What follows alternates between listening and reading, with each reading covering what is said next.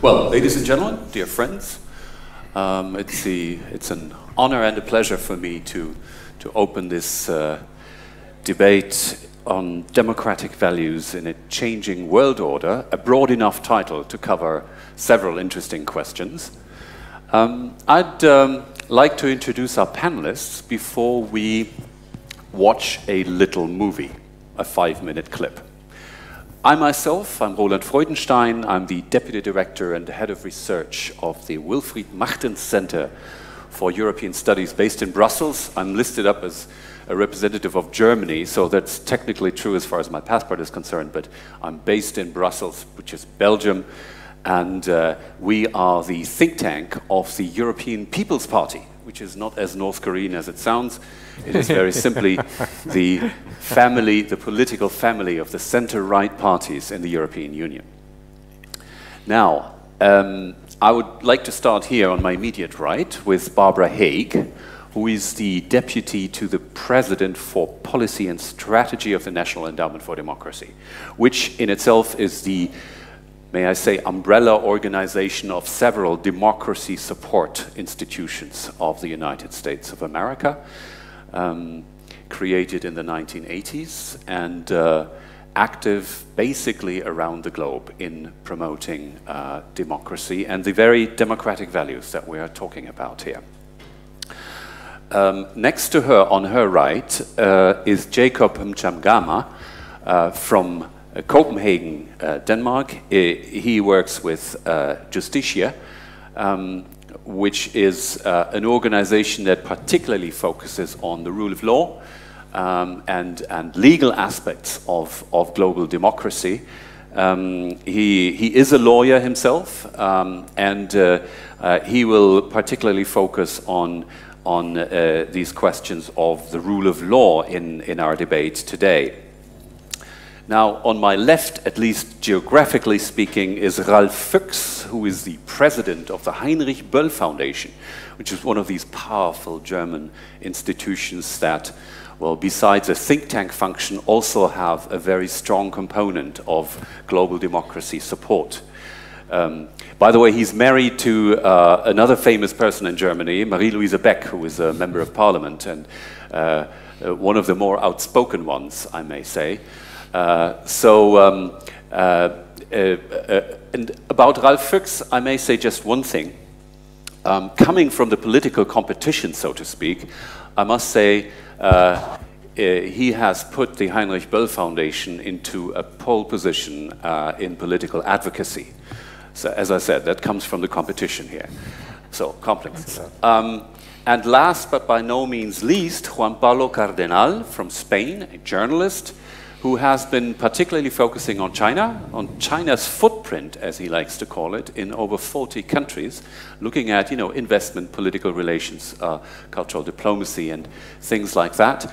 And you will also see in the clip that I selected to introduce the topic that China should actually play a particular role in our debates on global democratic values. Now, having said that, without further ado, we will show you a clip which is a TEDx speech. It's a very intense speech-giving format.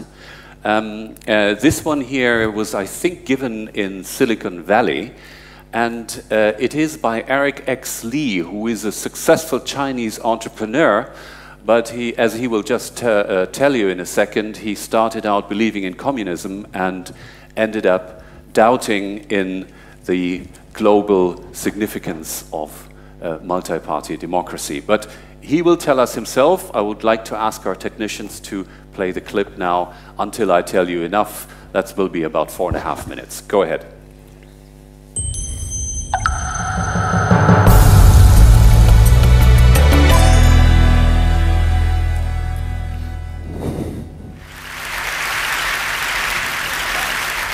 Good morning. When I was growing up, my name is Eric Lee. I was told a story, and I was born here, that explained all I ever needed to know about humanity. It went like this. All human societies develop in linear progression, beginning with primitive society, then slave society, feudalism, capitalism, socialism, and finally, guess where we end up? Communism. Sooner or later, all of humanity, regardless of culture, language, nationality, will arrive at this final stage of political and social development. The entire world's peoples be unified in this paradise on earth and live happily ever after. But before we get there, we're engaged in a struggle between good and evil. The good of socialism against the evil of capitalism, and the good shall triumph. That, of course, was the meta-narrative distilled from the theories of Karl Marx, and the Chinese bought it. We were taught that grand story day in and day out. It became part of us, and we believed in it. The story was a bestseller. About 1/3 of the entire world's population lived under that meta-narrative. Then the world changed overnight. As for me, disillusioned by the failed religion of my youth, I went to America and became a Berkeley hippie. Now, as I was coming of age, something else happened. As if one big story wasn't enough, I was told another one. This one was just as grand. It also claims that all human societies develop in linear progression towards a singular end. This one went as follows. All societies, regardless of culture, be it Christian, Muslim, Confucian, must progress from traditional societies in which groups are the basic units to modern societies in which atomized individuals are the sovereign units. And all these individuals are by definition rational. And they all want one thing, the vote. Because they're all rational, once given the vote, they produce good government and live happily ever after. Paradise on earth again.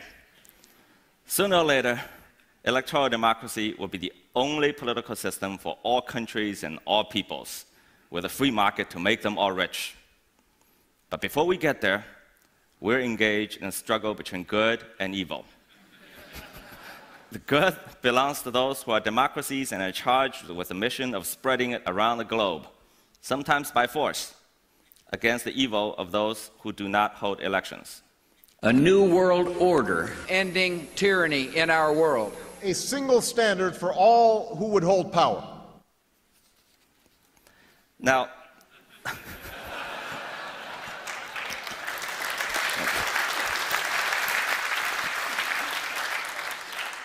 this story also became a bestseller. According to the Freedom House, the number of democracies went from 45 in 1970 to 115 in 2010. In the last 20 years, Western elites tirelessly trotted around the globe selling this prospectus. Multiple parties fight for political power and everyone voting on them as the only path to salvation to the long-suffering developing world. Those who buy the prospectus are destined for success. Those who do not are doomed to fail. But this time, the Chinese didn't buy it. Fool me once. Now, the rest is history. In just 30 years, China went from one of the poorest agricultural countries in the world to its second largest economy. 650 million people were lifted out of poverty. 80% of the entire world's poverty alleviation during that period happened in China. In other words, all the new and old democracies put together amounted to a mere fraction of what a single one-party state did without voting. See, I grew up on this stuff. Food stamps. Meat was rationed to a few hundred grams per person per month at one point. Needless to say, I ate all my grandmother's portions. So I asked myself, what's wrong with this picture? Here I am in my hometown, my business growing leaps and bounds, entrepreneurs are starting companies every day, middle class is expanding in speed and scale unprecedented in human history. Yet, according to the grand story, none of this should be happening. So I went and did the only thing I could. I studied it. Yes, China is a one-party state run by the Chinese Communist Party, the party, and they don't hold elections. 3 assumptions are made by the dominant political theories of our time. Such a system is operationally rigid, politically closed, and morally illegitimate. Well, gentlemen, so you see where this is going. Actually, I would advise you to watch the rest of the clip at home. You just Google Eric X. Lee, or A Tale of Two Political Systems is actually the title of the speech. And it's a fascinating 17-minute roller coaster ride through a pretty elegant critique of Western universalism. Also, the standing ovations that he collects from the hipster geek crowd of Silicon Valley at the very end are interesting as well. Anyway, Barbara Haig, we've seen some US presidents here in this clip. What is it with Western universalism? Are we finished?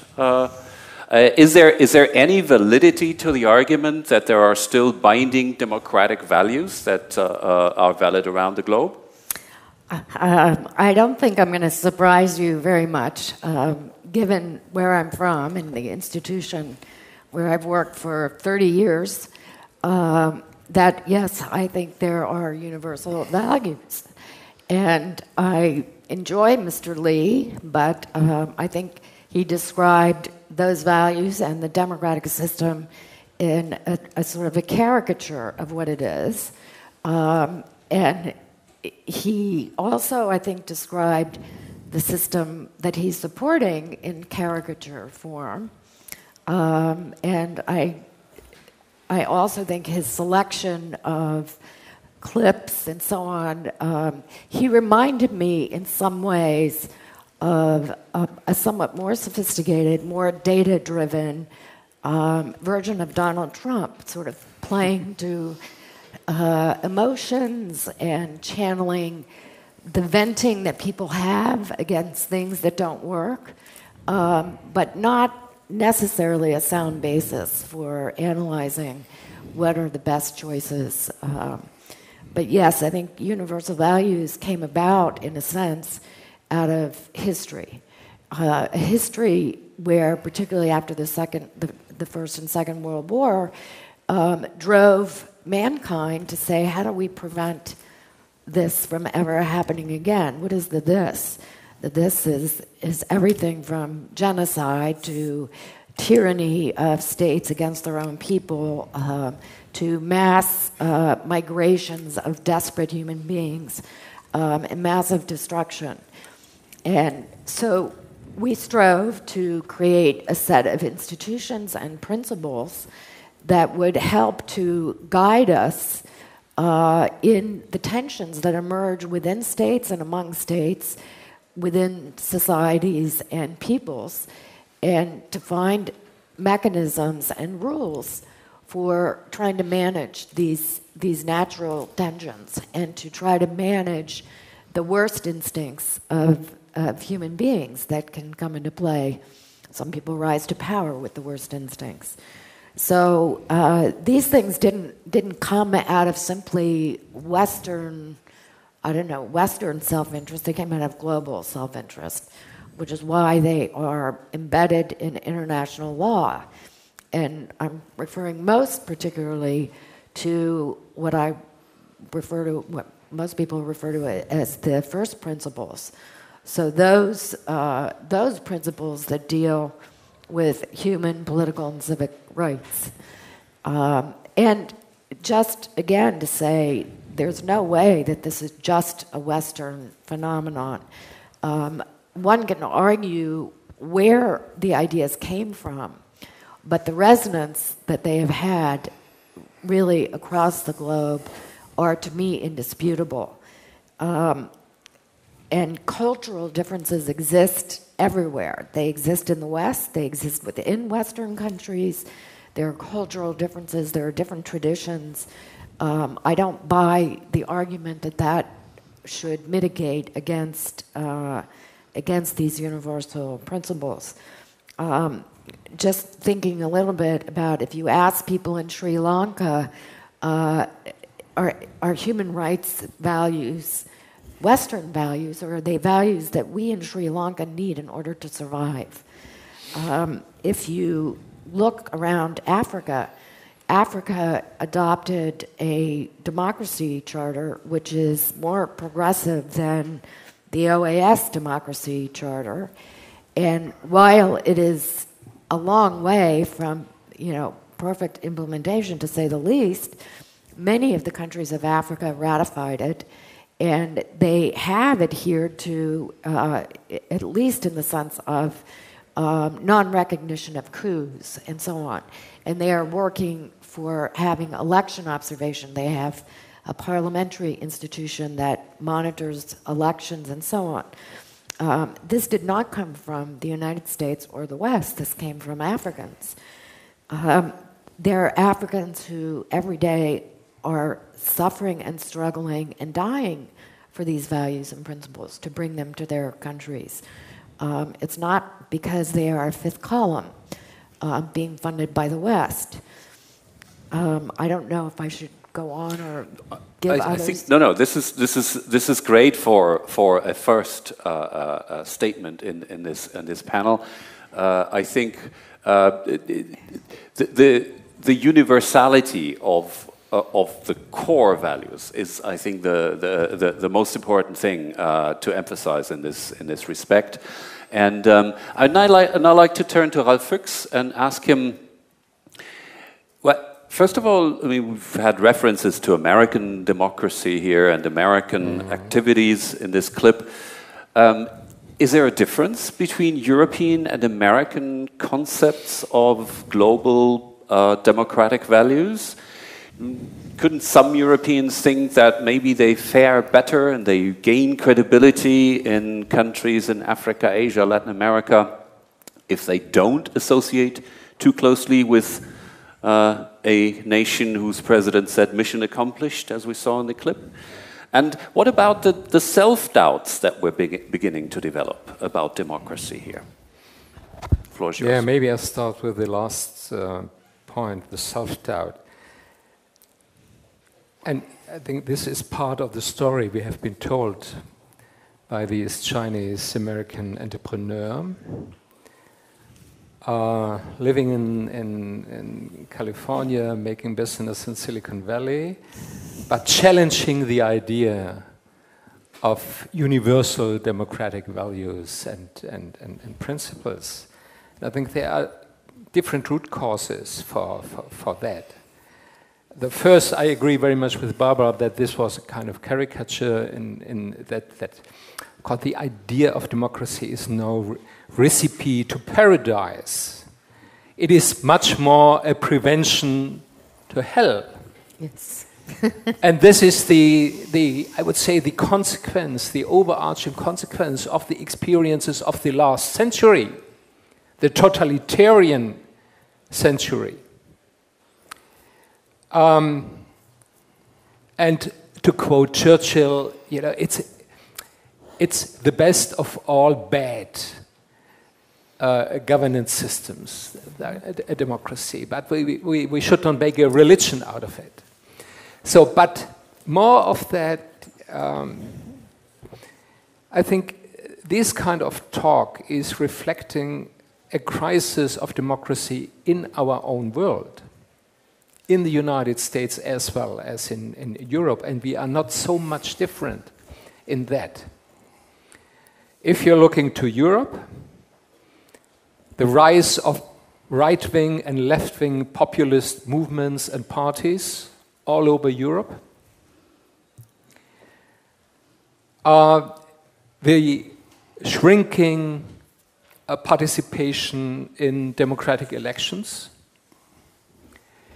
the crisis of the credibility and authority of the political class.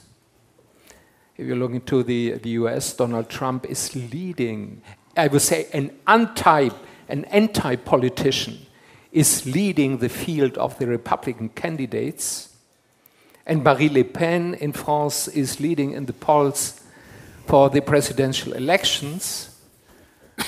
Or look to Hungary, now where there's a policy in place which is conflicting, I would say, with basic democratic values and principles within the European Union. So I would say to regain global credibility, we have to do our homework. We must re-energize democracy at home. This is very fundamental. And it's not only about the political sphere. I would say part of this credibility crisis of the democratic systems in the Western world is growing social inequality, a loss of economic dynamics, and a loss of trust in the future. You know, when I'm looking to Germany, I'm really, to a certain extent, frightened or embarrassed by polls that show that for the first time in Germany after Second World War, the current generation does no longer expect that our children will have a better life. They see a worsening or a darkening future. I think these are really very serious problems we have to deal with at home.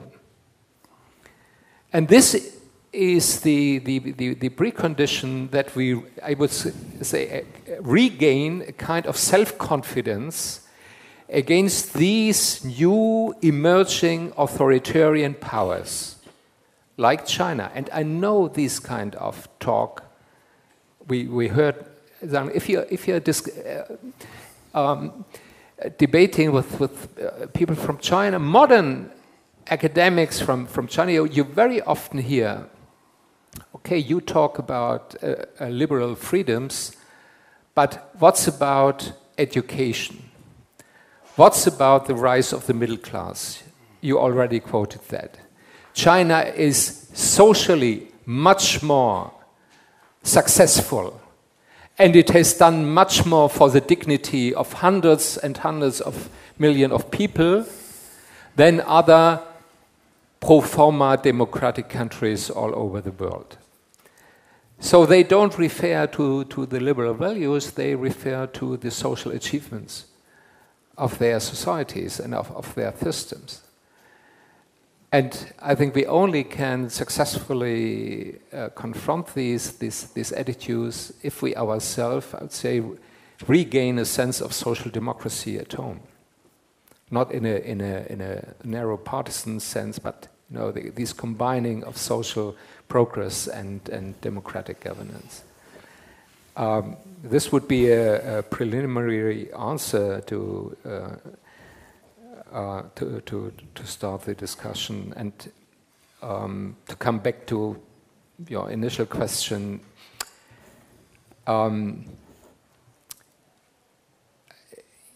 If it is really about democratic values and principles, there is still, I would say, there is something like the West, defined by history of democratic revolution in Europe and in the United States.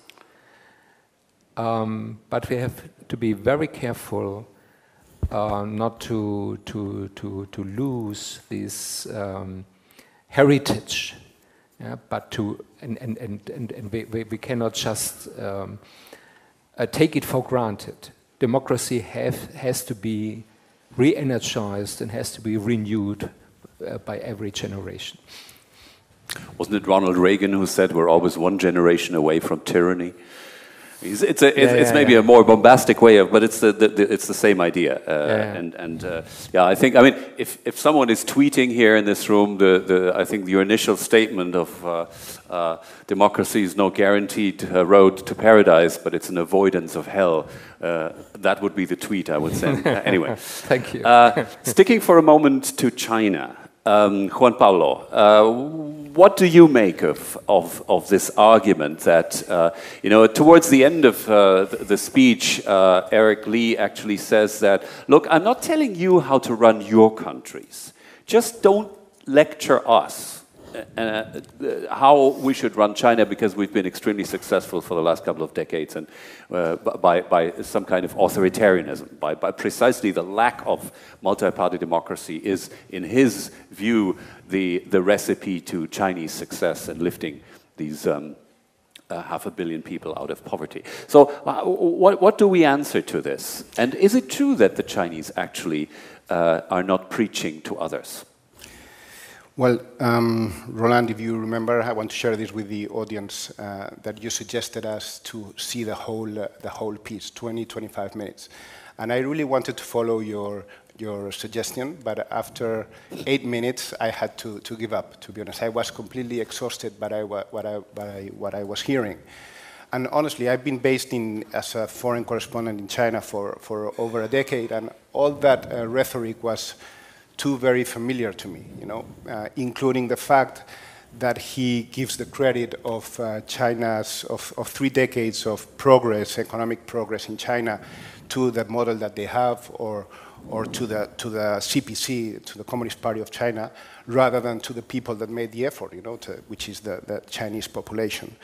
I'd like to. So that's why I didn't decide to see the whole thing, because probably I knew exactly what he was going to tell. But this kind of debate that we are having today, and that we heard from Eric Lee, when I was in China, it was a very common. We had this kind of debate among my colleagues. It's a very, very common debate. Probably it's not fair, but journalists are put into 2 groups. You are either a China basher or you are a panda hugger. So I often had a question for the panda huggers, which is, I used to ask them, listen, if you would happen to be born again, would you prefer to be a poor Chinese peasant, or you would prefer to be a poor peasant from Thailand, for instance? And the answer would always be a peasant from Thailand. And what that tells me is that when we judge, or we describe, or we explain the so-called Chinese miracle, we are always using factors that we can measure economically, And what I would argue, and many other people argue, is that there are many other factors that you cannot measure economically, which make a huge contribution to human well-being, And that explains exactly what we're talking about here, The other thing is, if Eric Lee would be here, I would ask him, why does he, and not only him, also the Communist Party of China, why do they have the right to ask, to tell to the Chinese people that they cannot enjoy freedom? Who are they to tell them that? If you allow me, moving to something different, I'd like to make a few remarks, if you allow me, Roland, which is first on China's domestic situation. We've been hearing through the last couple of decades that China would become more democratic once it becomes more developed. I think today we should already acknowledge that this is not going to happen. At least I have a very pessimistic view on that. And let me give you just 2 examples. The ICCPR, the International Covenant on Civil and Political Rights, one of the 2 most important frameworks on the human rights international architecture. China signed it in '98 when they were negotiating their accession to WTO. But 18 years later, they have not ratified. Why is that? Because they would not be in a position to implement what this legal framework says. Because by ratifying it and by implementing it, you become a democracy. So the fact that this is a road to democracy, and the fact that they don't want to ratify it, tells us very clearly that the Chinese government is not willing to go through that path. Second is what happened last year in Hong Kong, which is, of course, there was the debate was about having a completely fully democratic electoral system. But the bottom line of it is that the people in Hong Kong want to elect their own people that are accountable to the people of Hong Kong and not to the Chinese government. Why? Because of the interferences of Beijing since the handover in '97. But the bottom line of that whole issue was the fact that we are at the beginning of the end of the one-party, two systems formula. China had the opportunity in '97 to follow a model which had already proved itself as being successful, in the sense that Hong Kong is one of the most prosper and free territories in Asia. And they had that mirror to look into, and they decided not to follow it. They've decided to integrate Hong Kong into mainland China instead of using and to follow the authoritarian model that they have. I think Xi Jinping has been once again labeled as a reformist. I don't think he's a reformist in the sense that we would all like. You know, he's a reformist in the sense that he wants to make the Chinese model more efficient. But he doesn't want to make the Chinese model like a Western-style democracy or nothing like this. You know, I think that this is something it should be clear to all of us at this point. Let me finish with something that has to do with China impacting the rest of the world. You know, for the last 6 years, I've been researching in 40 countries, and I have a good sense of what's happening on the ground. And in terms, I could be speaking here for hours, but let me stick to something very specific. How governments, including Western governments, see their relationship with China. Basically, they are perceived as unavoidable economically. This makes the Western governments to prioritize business. Therefore, they have to create the appropriate business atmosphere in order to allow those business opportunities. So how do they do that? Basically, I mean, we could talk a lot about it, but I have a list of things that they are doing. First of all, they are not looking into the nature of the investor, which is most of the times the Chinese state. Secondly, they are not looking into unfair competition of China's state capitalism. They are not looking into the lack of reciprocity. And they are also, we are seeing already a few examples of Western governments lowering standards. And the most sad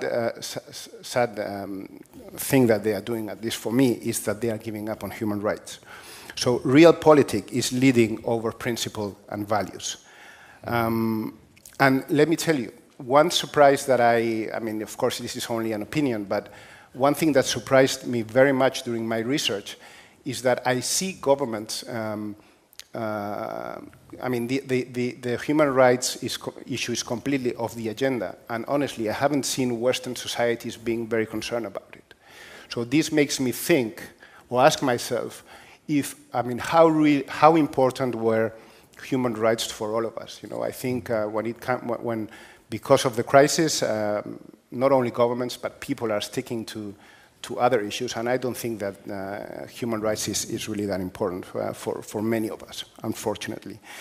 I wanted to have a word on the fact that the human rights issue between China and Western states is non-existent, or in cases of some countries have been pushed to human rights bilateral dialogues, in which they are confidential and classified meetings, in which supposedly you can talk about you talk about human rights in China in order to make some progress, which has never happened. Mm-hmm. And all of this was possible because China gave the promise that with this kind of environment, then there could be some progress in human rights. I think it's been a complete failure, and countries like Canada decided to quit this kind of bilateral dialogues.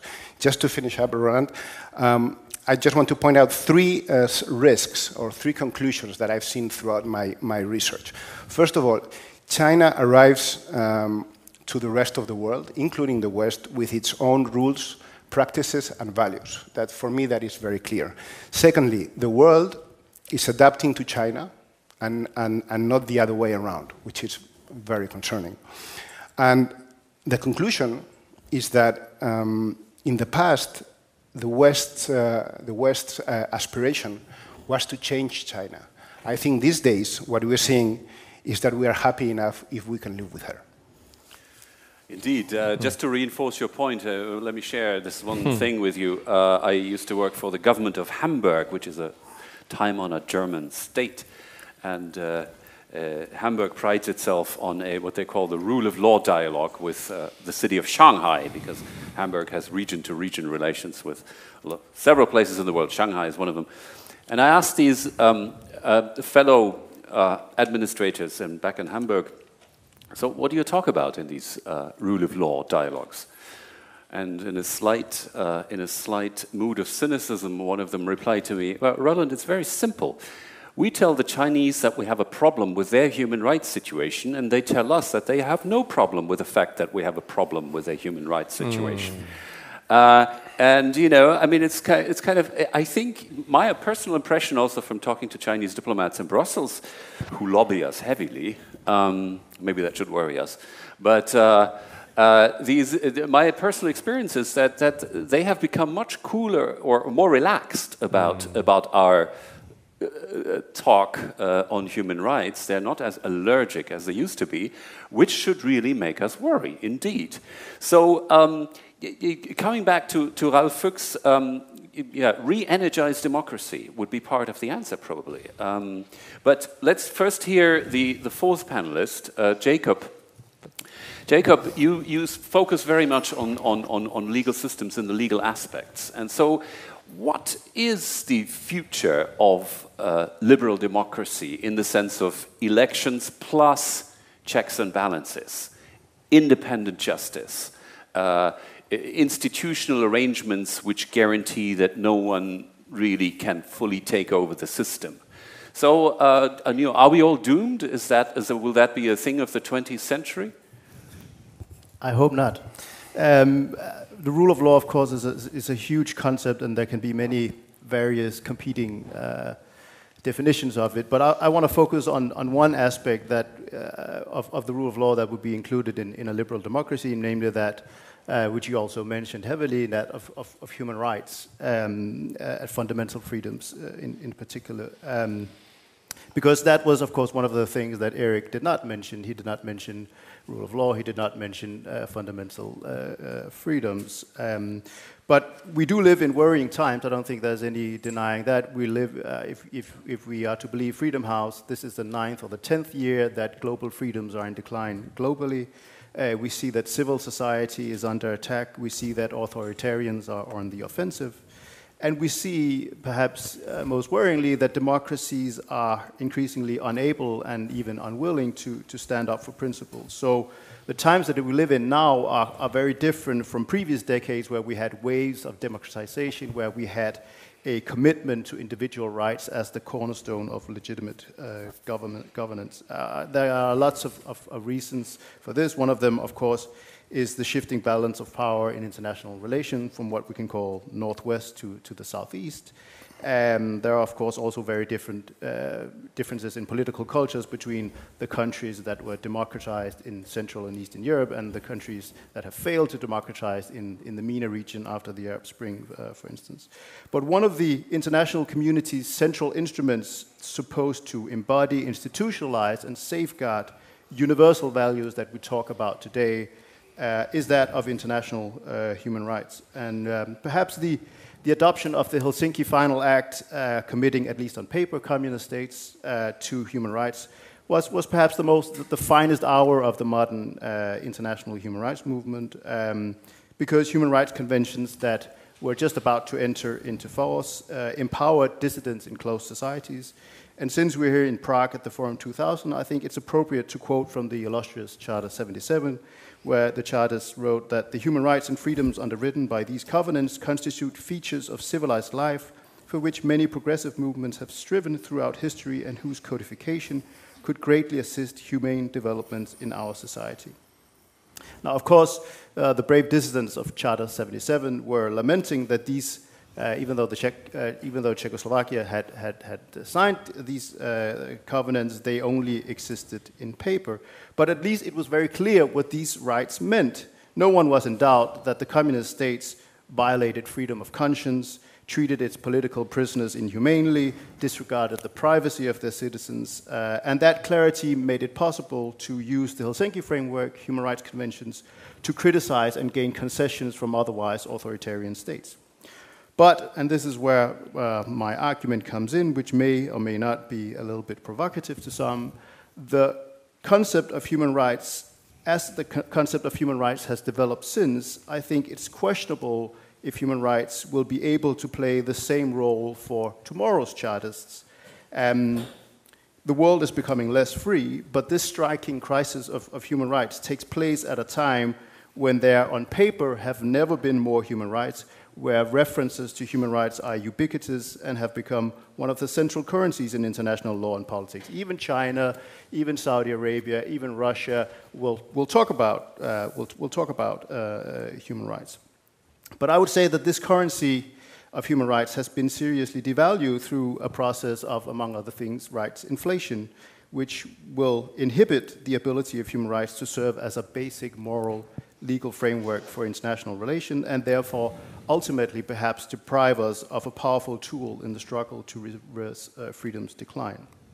And it's important, I'll get back to that, that countries such as China, such as Russia, such as Saudi Arabia, non-free states, very actively contribute to this development by changing what we understand by human rights.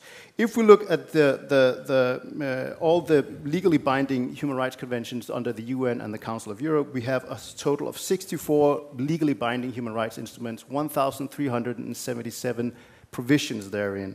And we started out with 30 rights in the Universal Declaration in 1948. And so, what's the problem? Why is the growth in human rights standards a problem rather than an enrichment? Well, first of all, if we talk about rule of law, you have to have clarity. Human rights, basic rights, have to be understandable for people everywhere. You cannot have human rights that are about as accessible as the US tax code.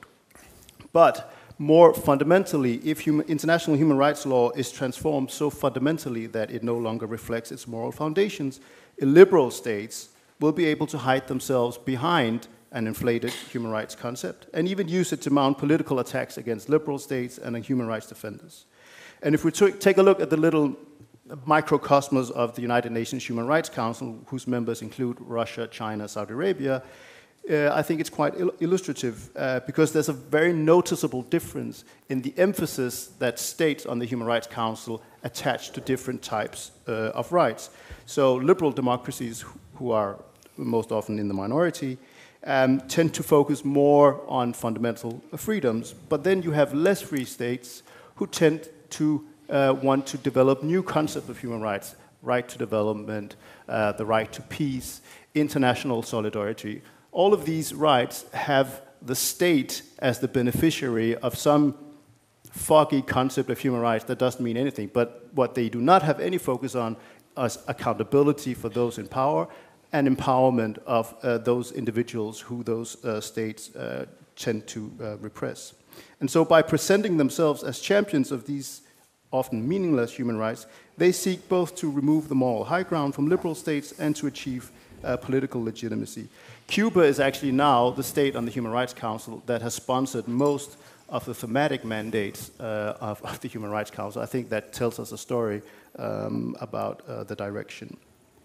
We also see during the Council's Universal Periodic Review process, a few years ago, North Korea was praised by Cuba, Iran, Russia, and Syria for working to, quote, consolidate a socialist and just society which guarantees equality and justice.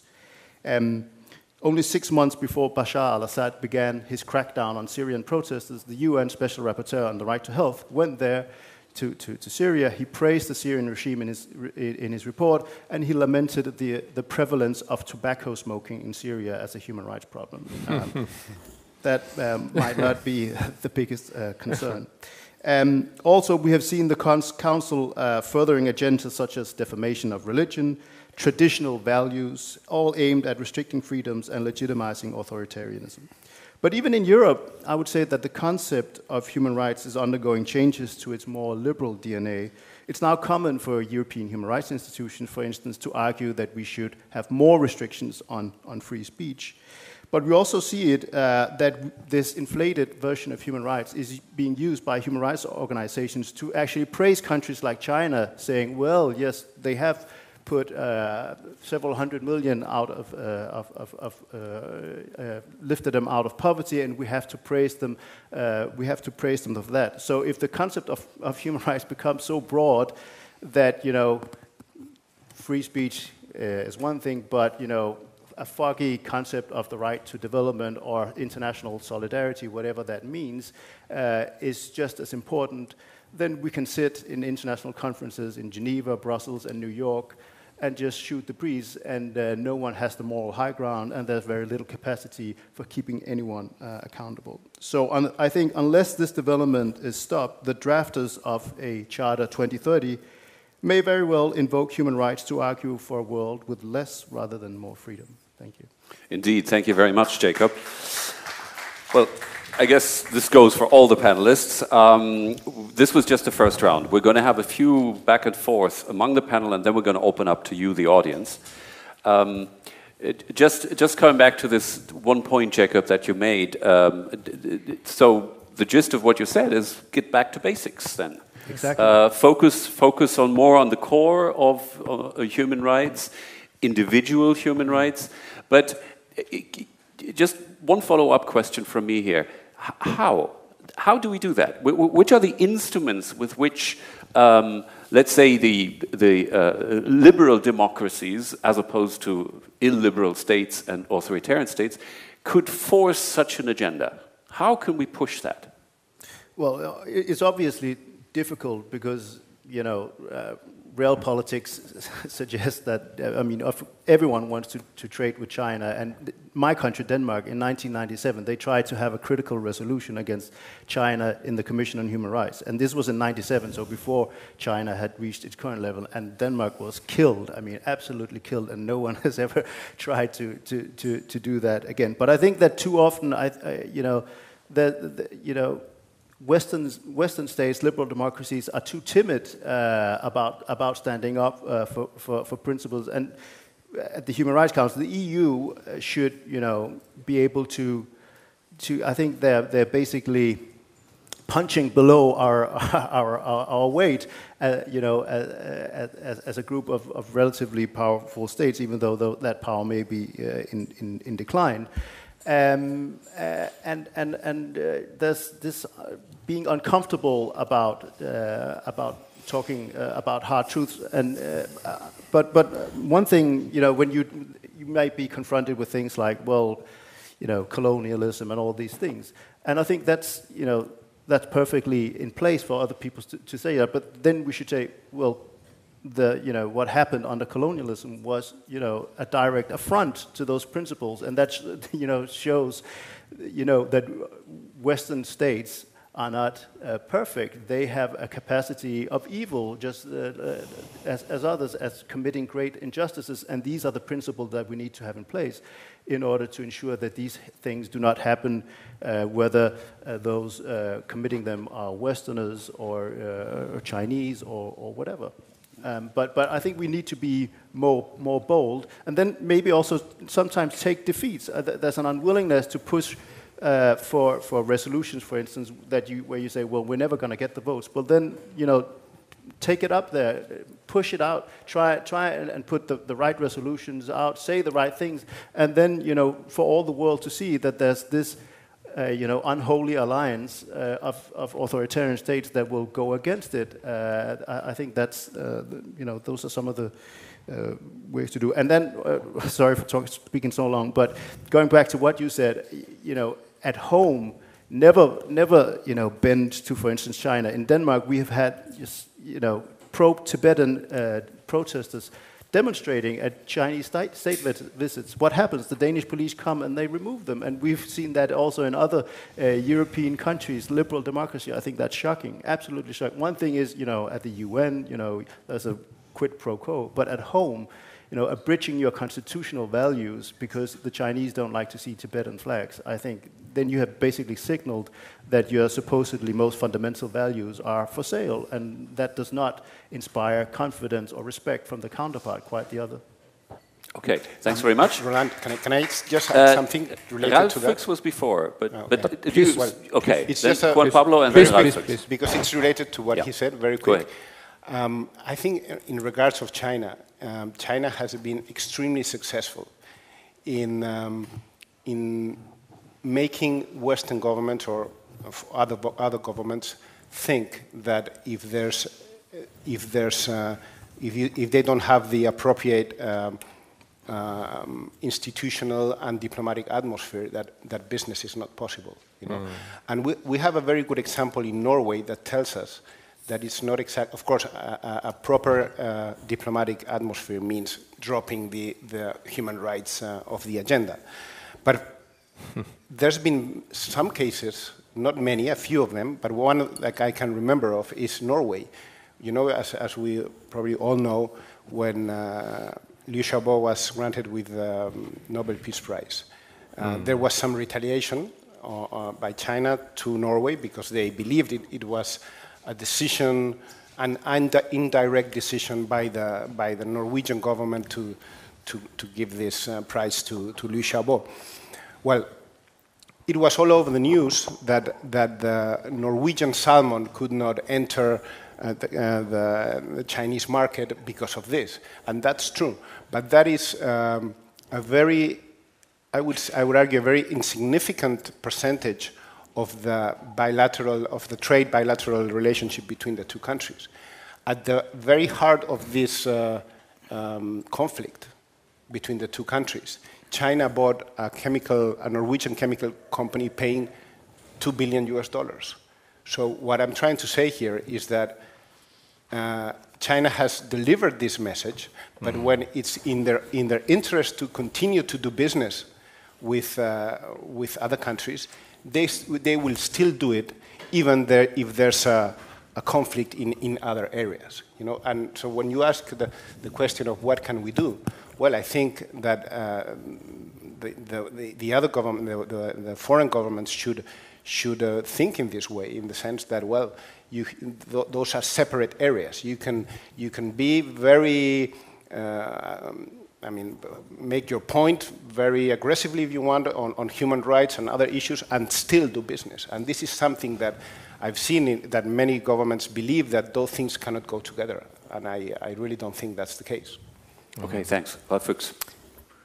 Yeah, I would agree that, of course, we should be more self-confident and outspoken, sticking to our values and principles. But at the same time, again, I would say credibility is created at home. And if you're looking to the refugee crisis and the way Europe in the moment is dealing with that, I think this is the most serious test. How credible we are in preaching human rights.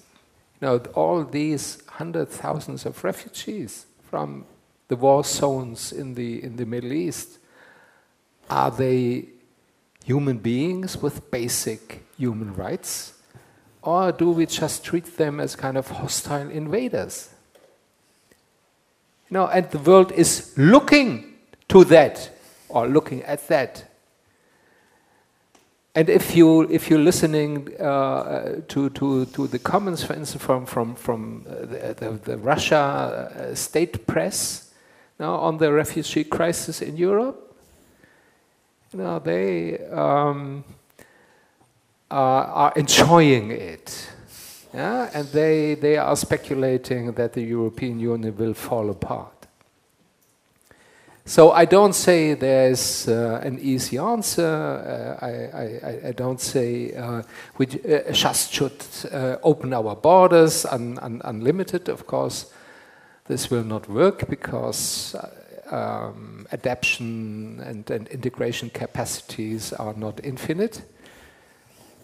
But the picture we are showing today, that the European Union is not capable to deal with this refugee crisis in a common, solidaric way, this is very dangerous also for our external relation. It nourishes the sense of cynicism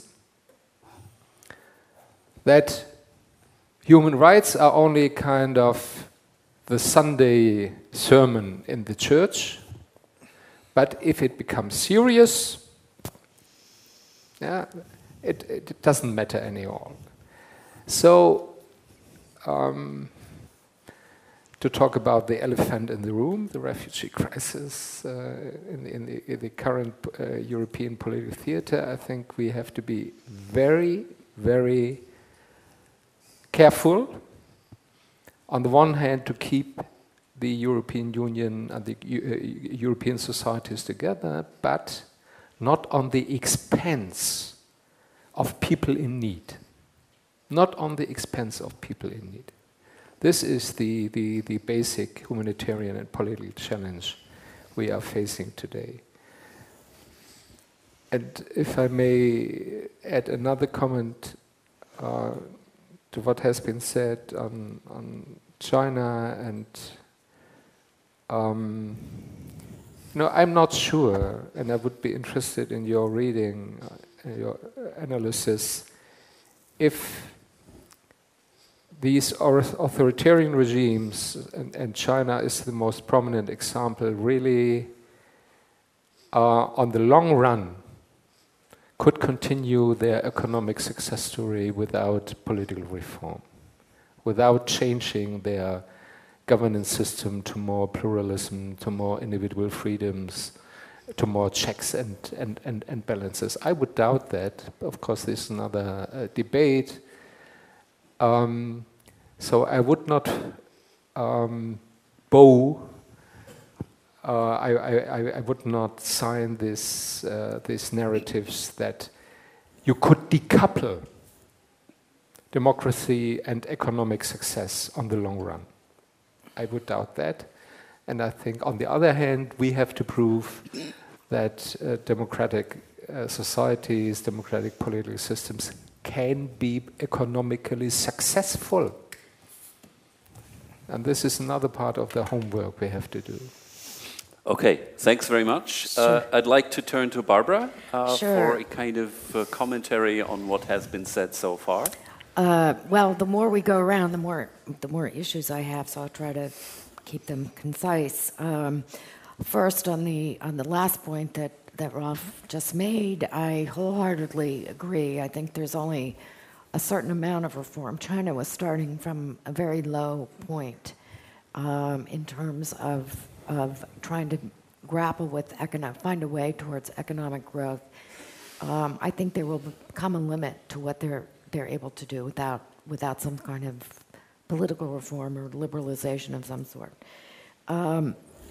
Secondly, on the other points you were making about the moment that it's Europe, it's the United States as well, is facing with regard to Syria. And I think that you're right. It will be very telling to see how it's resolved. But I also think that democracies sometimes become complacent, but when there's a serious crisis, sometimes that's the catalyst for shaking us up and getting us to get our fundamentals straight again.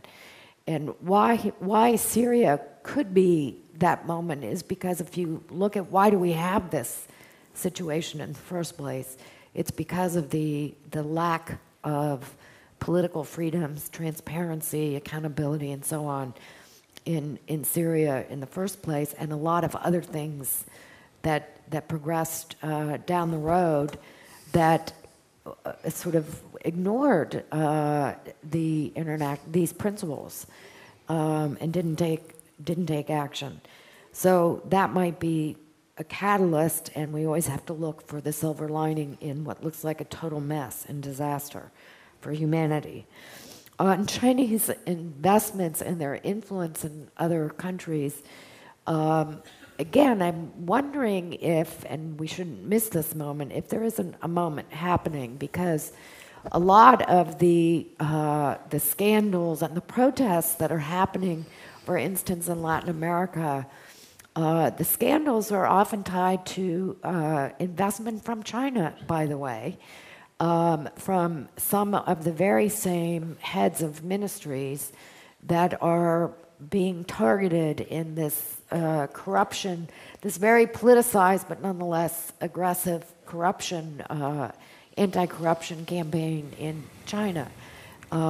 So it's again the lack of transparency, accountability, paying any attention to the citizens and their interests and their voice in the deals that are being made and cut. They're just made amongst leaders, no mess, no fuss, until it's a scandal down the road. And so I think that is also set as a reflection of the system in China that people ought to take into account a little bit more. And then on Juan Carlos, in asserting in part what we should be doing, I totally agree with you, again, with everyone here, that even if we're going to lose a vote in a venue like the UN or the Human Rights Council, that it really is important to stick to those principles. And I have to say that people, citizens in a lot of the countries that are being victimized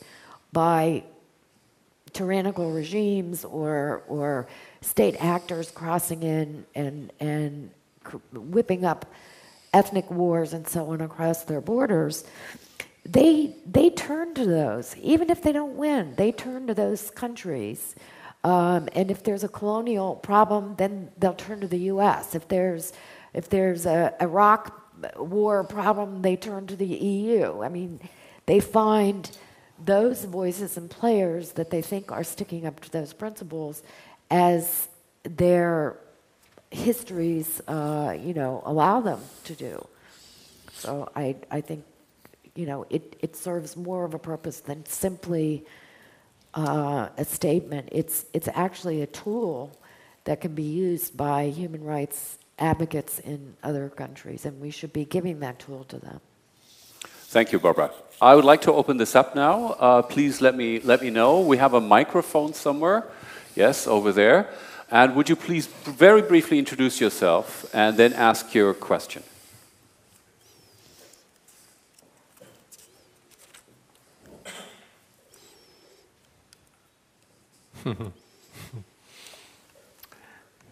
Nope. No, not yet. Sometimes it takes a few seconds, but... Yeah, I think it's on now. It's on? Yeah. Okay. Yeah.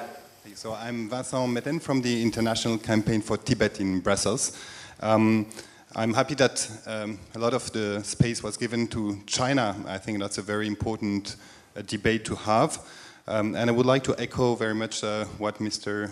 Cardinal said. And I very much share your point of view on, I think today that China is kind of proposing a sort of alternative model of mixing both capitalism and then an authoritarian regime that is in place. And to the question, is this system sustainable in the future, in the long run? That's a very difficult question to answer. But so far, people who said, with this business and the trade and the globalization, at one point China will have to change. China will be imbricated, linked with other countries. So inevitably, at the end, political reform will appear. But so far, nothing is going in that direction. So China has been able to avoid any political reform and keeping the system in place. So I think that and now there is a challenge also for our society and our Western democracy. Of course, we have homeworks to do, we have problems here, and we don't have a perfect model, but at least we enjoy a certain level of liberty and freedom. That is not the case for Chinese or minority people, Tibetan people, and so on. So I think that we have a responsibility here to also help these people also. And I think it's also a little bit dangerous to say, well, they have lifted out of poverty hundreds of millions of people. So we should recognize that, of course, but at what price? What is the price of that today? And I think that Chinese are saying, well, first we give, social rights, right to food, right to consumption, and so on. And afterwards, we will give the political rights, civil rights. And this challenges our universality of human rights that we should fight for. So I think in Europe, we have to prevent, so to say, the Chinese model to export itself more and more and to be a convincing model for other undemocratic countries. And I would like very much to know, furthermore, the opinion on how we can do it, in particular in our Western societies. Thank you. Thank you very much. Indeed, I think the discussion on the instruments and the methods should merit some further remarks from our side. The gentleman here in the second row, in the middle.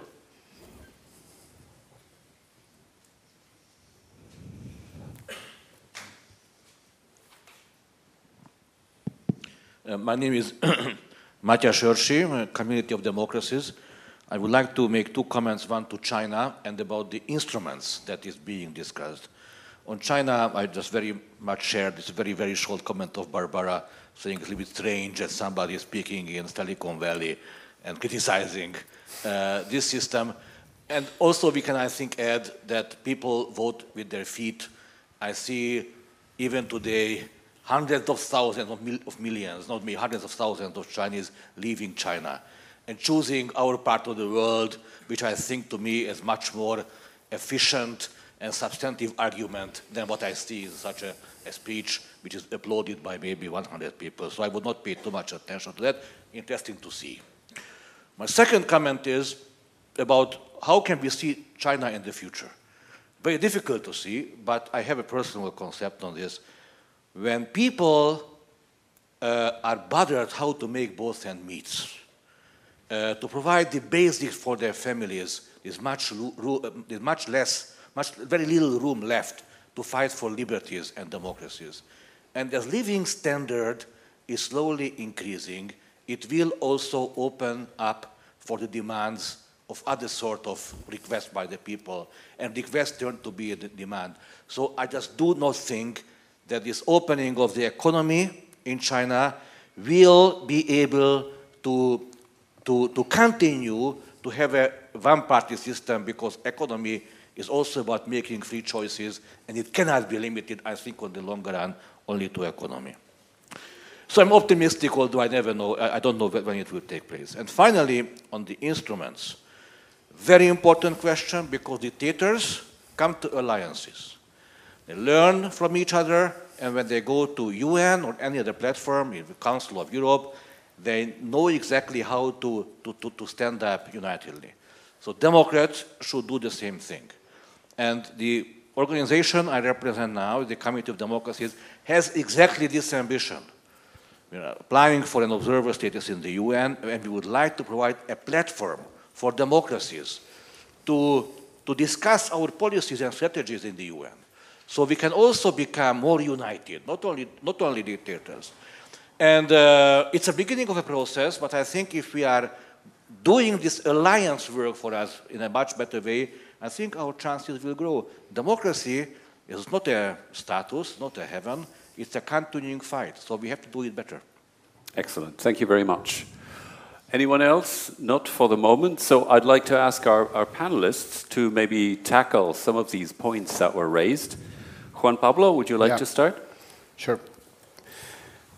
Several remarks. I think what's going to happen in the future, I think, is the million-dollar question. I mean, nobody knows. Future is difficult to predict. My logic would tell me that they won't be able to survive, I mean, the CPC, unless there's a political openness, you know. But the truth is, I don't see that the political elites have any incentive at all to change the system, or to change the status quo, because they are the beneficiaries of this status quo. And history in China shows us that changes many times come through pain and blood sometimes, you know. So I don't know. I don't really see China willing to give up on their monopoly of power. The other thing is, one thing that I've noticed, I'm sure many of you have the same, is that China observers, Chinese government, Chinese sources have become quite arrogant on respect of this debate, in the sense that they see, since 2008, our model as a failure, yeah, in a way, you know, in the sense, well, look in the mess that your guys are in, therefore your model doesn't work. While it is true that China has been able to go through the crisis rather strongly. So they just portray that as an example that their model is the one that best suits their country. You know, I mean, it's a very solid argument on their side, but of course I completely disagree with it. In what you said about the Chinese diaspora, so many people willing to leave the country, that was one of the topics that I've been following in the last few months. You know, and I've been in touch with some lawyers in Hong Kong and other places which give this kind of service to rich Chinese that want to have their residency abroad. And what it is said is that they use this residency abroad as an exit door in case something goes wrong.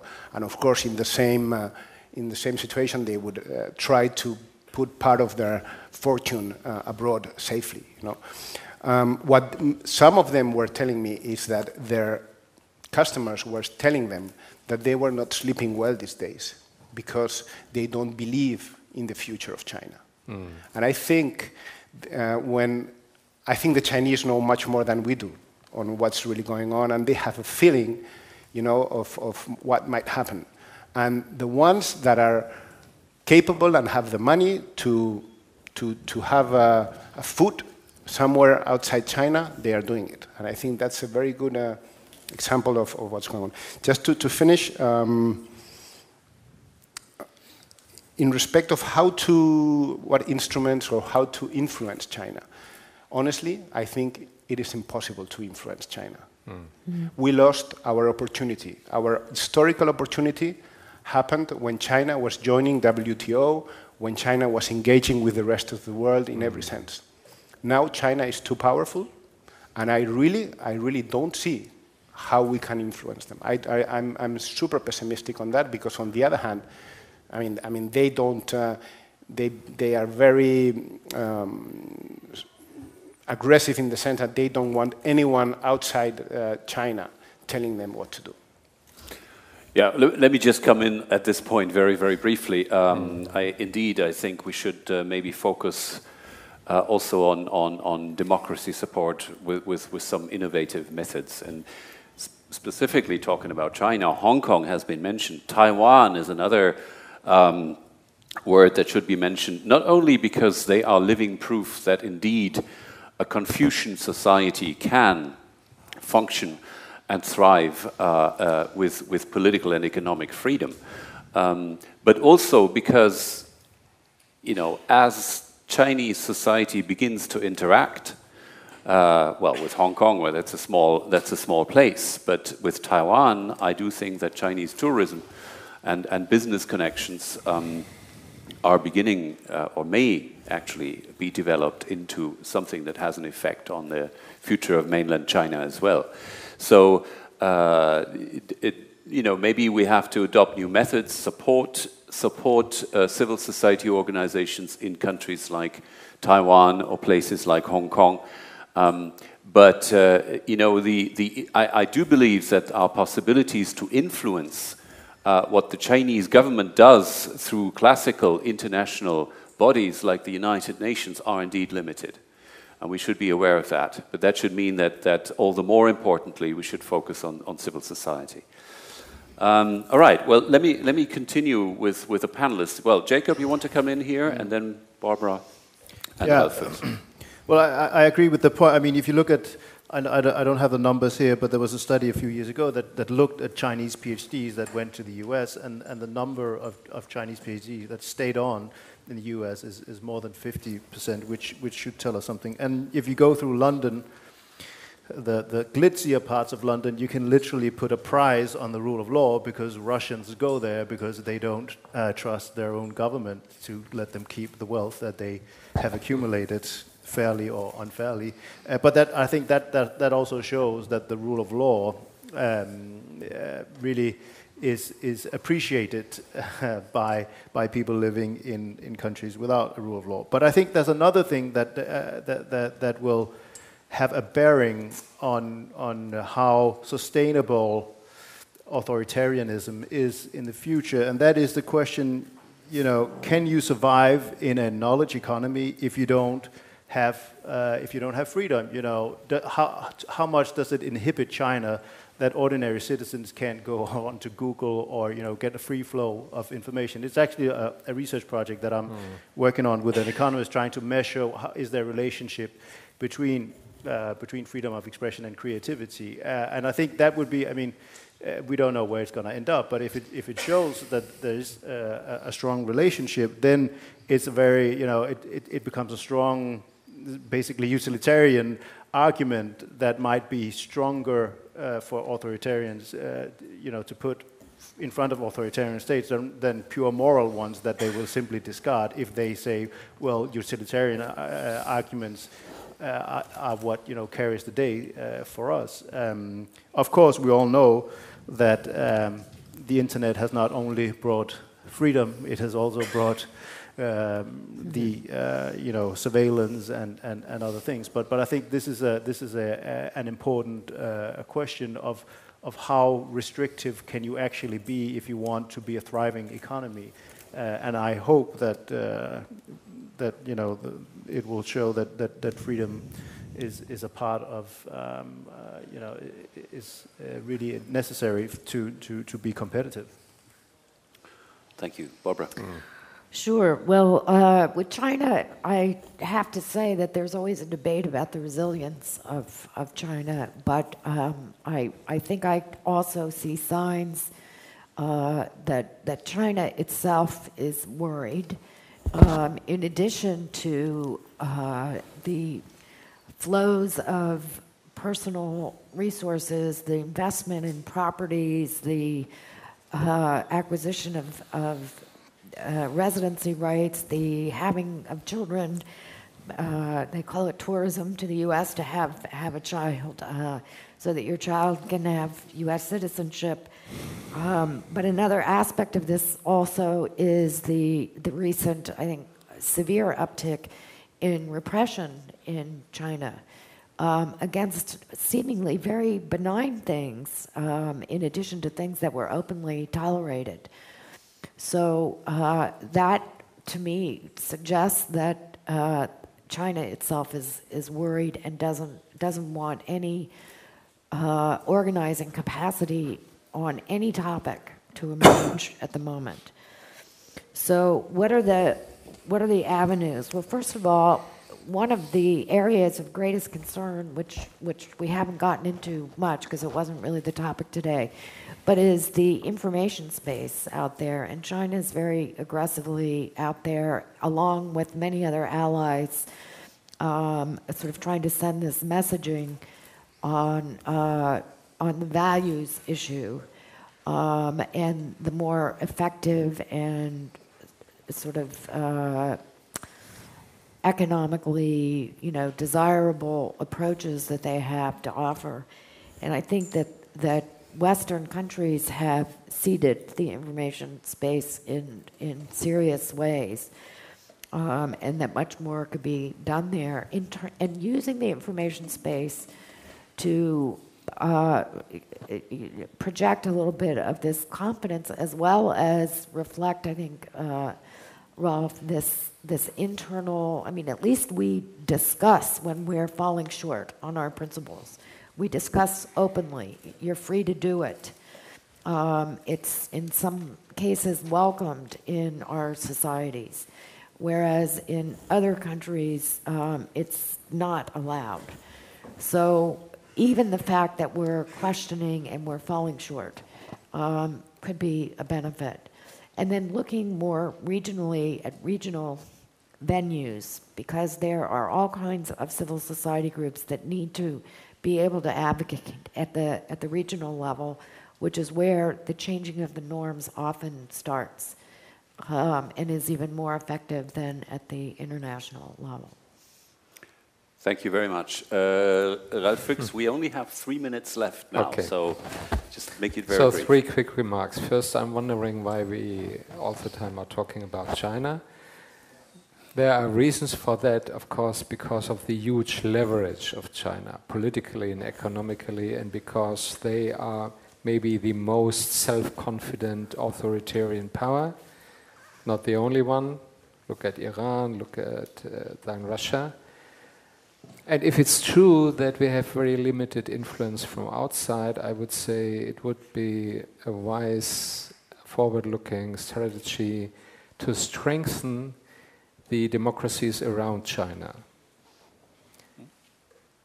Be they so in deficit they may be, but Philippines, Indonesia, Malaysia, Thailand, you know, I think this should be part of the strategy dealing with China.